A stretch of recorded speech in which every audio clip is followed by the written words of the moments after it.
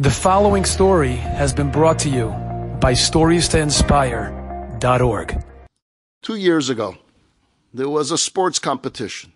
This was a women's lacrosse team competition. And there was an Israeli team competing in this game, and it was taking place somewhere in Canada. And in their playoff game against Kenya's national team, Israel won handedly 13-4. But instead of rejoicing in this victory, the Israeli players left the game quite upset, and they were very disturbed. Why? Because they realized that they had an unfair advantage. While the Israeli players wore these state-of-the-art sports shoes with cleats, the Kenyan opponents wore plain gym shoes. It didn't have any cleats. And because the field was muddy, the players kept on falling. And they felt it was unfair. After the game, some of these young Israeli players called their parents to express how badly they felt about this game. Didn't feel fair. They couldn't run. The ground was muddy. One of the players' father, a man named Michael Dodavini, said it's worse than that because if they keep playing that way and they don't have cleats, they're going to do damage to their feet. And so that night, Dodavini calls the team coaches, the committee members, and some of the other parents. And they organized a collection to buy new shoes for the Kenyan players. And they asked the Kenyan coach for a list of all of their players and shoe sizes, but to please keep it quiet. And they literally needed to do this. They needed to call shoe suppliers with cleats to open up in the middle of the night so that they can get this collection there to Canada. And the very next day, the Israeli team, each and every single member of that team was carrying a gift bag, and presented each one to another player from the opposite Kenyan team with this gift. A gift of shoes, the same types of shoes that the Israeli players had. The Israeli team did not seek any publicity. They didn't want it publicized. But the Kenyan team wanted it to be known to the world what their opponents of yesterday's game did for them. And they posted it on Twitter, and it went viral. Wearing their new cleats in their next game, Kenya went on to beat Belgium 16-9. And they tweeted, "One game in cleats today equals one win." And they added this line, "No one can help everyone, but everyone can help someone." The Israeli goalie, she wrote this. She said, 20 years from now, I won't remember that we won a game here.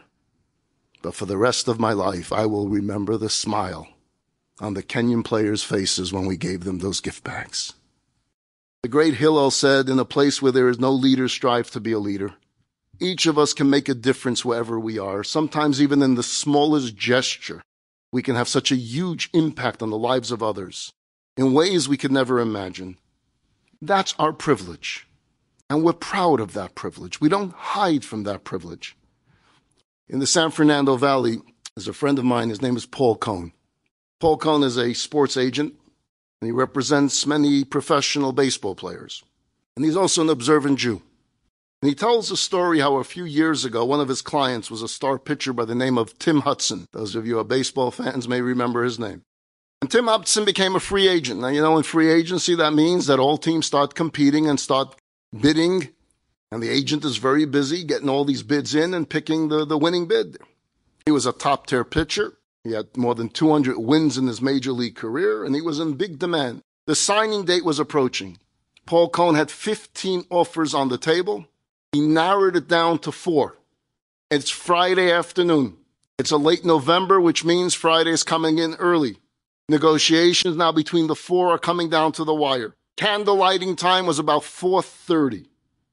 While 2 of the general managers involved in the talks knew that Paul was an observant Jew, the other 2, who were newer, never dealt with Paul, they didn't know. There's a 3:30 conference call with the 4 general managers. Paul Cohn says, "Folks, some of you know, some of you don't. I keep Shabbat. Candle lighting is 4:30. I need to still take a shower. I need to get ready for Shabbat. 4 o'clock, this ends. The process ends based on what time candle lighting is. So make your best offers in the next 30 minutes. And by 4 o'clock, I'm going to pick the winning bid." Comes 3:58. Paul Cohn calls Bob Evans, GM, general manager of the San Francisco Giants. And he says, "Bob, you got it. We're good to go." It's you. It's going to be the Giants. I'm going to let the other 3 teams know. And after Shabbat is over, we'll do the paperwork. But for now, it could be a verbal agreement between us. You got it. It's yours. Bob Evans is not familiar with this candlelighting time, Havdalah time, and he says, listen, I want to wrap it up. That usually means the signing of a contract. It'll take me just about an hour to get my lawyers here to write it up. And Paul says, no, candlelighting time. I don't do contracts then. You got my word. You can trust me. We'll take care of it Saturday night. He says, okay, so we won't do the phone thing, but I'll email it to you. And I'll take the email signature. You won't have to do anything. Just email it back. He said, no, you don't quite understand. Code of Jewish law doesn't allow for emails. Don't worry. We're good to go. Saturday night comes. Paul Cohn calls Bob Evans. They finalize the contract. Tim Hudson plays for the San Francisco Giants. 2 years go by. Hudson is now retiring. His last game is in San Francisco against the Los Angeles Dodgers. Paul Cohn is invited by the team owner to sit in the owner's booth for Tim Hudson's last game.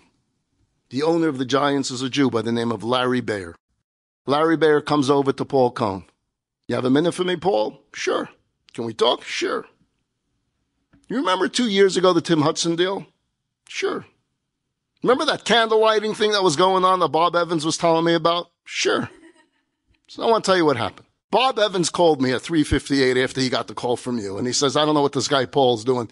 He says he's got this candle lighting time. He can't work after candle lighting time. The contract, no email, no this, no that. And he said that we have his word. He said, I hung up from Bob Evans, and I called my wife. And I told my wife, it has been years since we had a Friday night Shabbat dinner. If Paul Cohn won't do a free agent deal worth millions of dollars because candle lighting is coming, we're going to have Shabbat dinner tonight. Call the whole family. Tell them when they come, I want them to leave their cell phones in their cars. No cell phones at the Shabbat table. We're going to have a Shabbat dinner in a traditional way, thanks to the inspiration of Paul Cohn.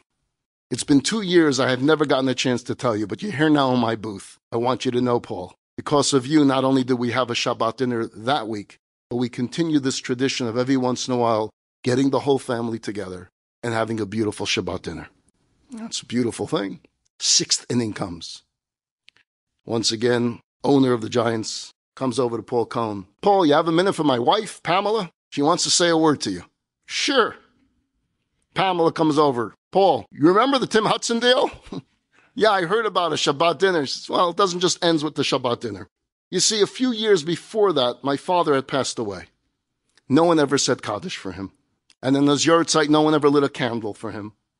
But hearing about your exchange with Bob Evans, which led to the Friday night dinner in my house, I made a resolution that night that from that point forward, every single year on my father's yard site, I'm going to make sure it's honored, not just with the candle, that someone says Kaddish for him. I wanted you to know, Paul, it's because of your phone call to Bob Evans that my father's now remembered. So we just do what we're supposed to do. And the world sees, and the world recognizes, and the world learns, and the world is inspired. Enjoyed this story? Come again. Bring a friend.